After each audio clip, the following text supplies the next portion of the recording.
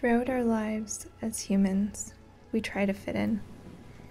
But I think what we actually want more than anything is to feel like we're special, unique in some way. To be important enough for those around us to care. Yet I wonder, who might care about something they don't usually see? And why? It's a very attractive, very different looking plant, like it doesn't even belong on this planet. I think it's just a really charismatic species. It's like a very important nursery habitat, similar to the mangroves of the tropics. People told me to play with it as one would play with nunchucks. I didn't do that.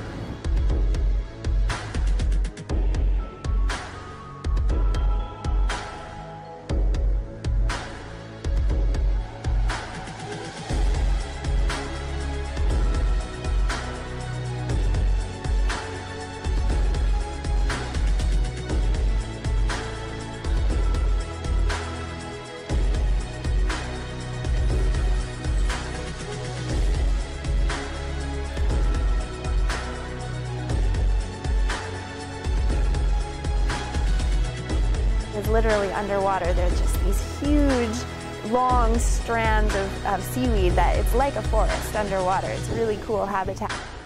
Bull kelp, or just larger kelps in general that build these forests, need a rocky substrate in order to attach to. And so they have these holdfasts that they attach to the rocks, and within the holdfast there's lots of invertebrates and like really cool organisms that live in there. And then also they have these really long stipes that come up to the surface, and then they have like one float filled with air and pneumatocysts, and those are attached to the blades, and the blades kind of just trail on the surface. And so you have this whole almost underwater forest canopy that's completely housed and protected for all these really cool invertebrates to reside in, essentially.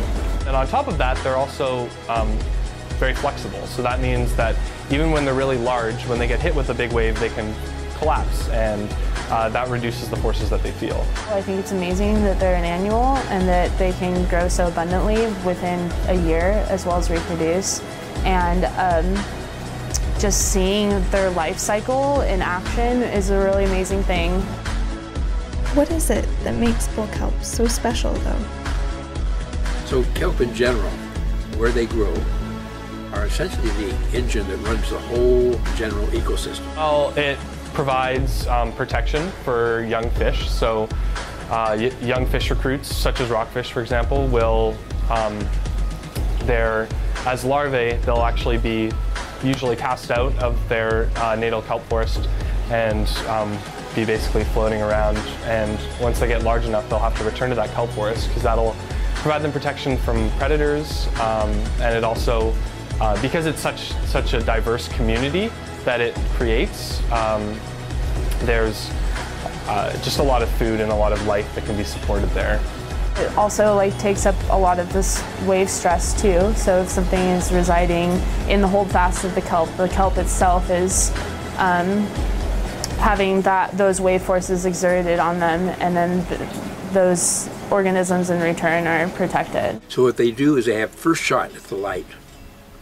Light comes, hits them, they take out what they want, and then whatever's left over is for the rest of the community down on the bottom. Bull kelp, being so fast growing, is also quite leaky. So what that means is that as it's photosynthesizing, a lot of its carbon that it's producing is actually not staying in the thallus or not staying in the body of the plant, and is instead going out into the water, and that fuels growth in a lot of other organisms. If you look at a cormorant, this is a diving bird that eats fish. The kelp carbon that you find in a cormorant is about 40%. So through the food chain, starting from the kelp, up through the little things that ate it, and things that ate those things, and other things, up and up and up, to the bird, brought into that bird about 40% of its carbon. So that's how significant it is. And if you didn't have the kelp, and there are places that there isn't kelp, you still have an ecosystem, but it's not as dynamic, it doesn't have as much energy, it doesn't have the fast turnover rate, which is very exciting for ecology. And the really amazing thing about that is that these environments that are so harsh to live in is probably the most diverse area in North America when it comes to algal species, especially like kelps as well. And we're just trying to figure out how they can survive. And the really unique thing about bull kelp is they get so big and they grow so fast. And a big question is like, how are they able to be so big with these large velocities that are exerted on them? And like previously mentioned, it's because they can be able to conform and fold their tissues and fold their bodies in order to conform in the flow and reduce their drag in order to be able to grow so large, which is unique. Not most organisms can do that. Bull kelp's population decline has been called one of the most important unseen environmental challenges that we face today.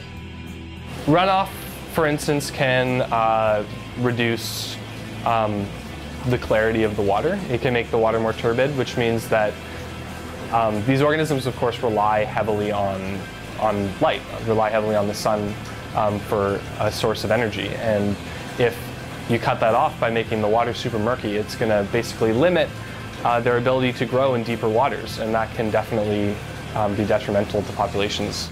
In general, algae don't have any vascular tissues, and they obviously reside in the water, and so what is in the water is directly affected onto their tissues. They're like completely exposed to the environment, and they're like regulated by the environment. So if there's something bad in the water, like pollution or runoff, then that's obviously going to affect their tissues in some way, because they can't avoid it at all. It's just directly transferred into their tissues. If there's an oil spill, it affects everything.